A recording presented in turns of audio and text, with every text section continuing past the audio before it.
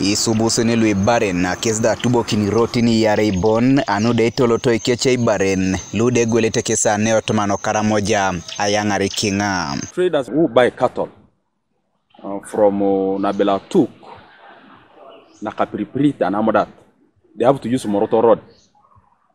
And our verification center is at Nadunget. So all those animals coming from the other side of South Karamoja are supposed to be verified in Nadunget to see that these animals are not the animals which are stolen, because we have a number of people who are complaining. And then cattle from Kotido markets. Traders are supposed to pass to Moroto, which means they have to come up to Lopei. Lopei, they come up to Nadunget.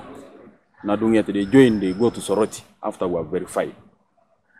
And then the traders from Kabong, those ones can pass Karenga. If they are not going to Kitugum, then they will pass via Kotido, Moroto, then they go. When the government of Uganda decided to open more roads, as we are all aware, it became more difficult for security officers to maintain security, because now there are more avenues for people to drive away. So each time the government is being productive, each time we give people more access, when we got more phones, the criminals also use those phones for communication. So we create problems when we try to be good and to try to work according to the manifesto of our government. All the animals that are raided in the entire Karamoja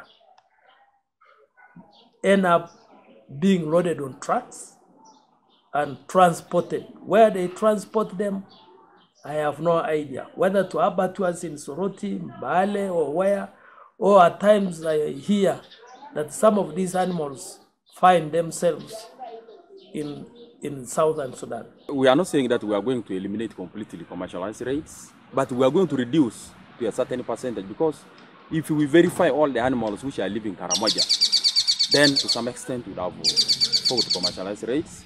As I reported last week that through these checkpoints and these measures we have put, we have been able to recover over 300 animals from January up to now.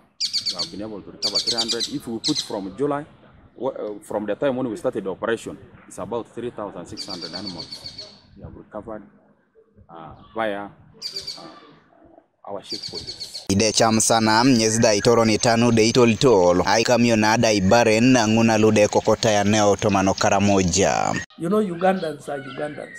They are very clever. They are even ahead of everybody. They can even create their own permits. They create their own permits. Originally, even the army used to have permits, travel permits for carrying animals.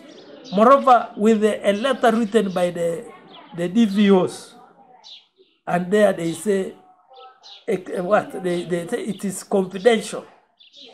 You see a permit but written confidential, and you see the soldiers on top of those trucks. And to some extent, I must also say I am a victim.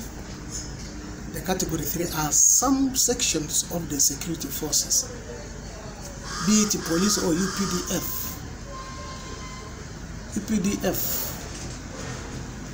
Even when the people say their livestock has passed here, they take a wrong direction. And also because some of these wrong negative alliance elements have infiltrated into our forces. Godfred Eyokum, TV East Karamoja.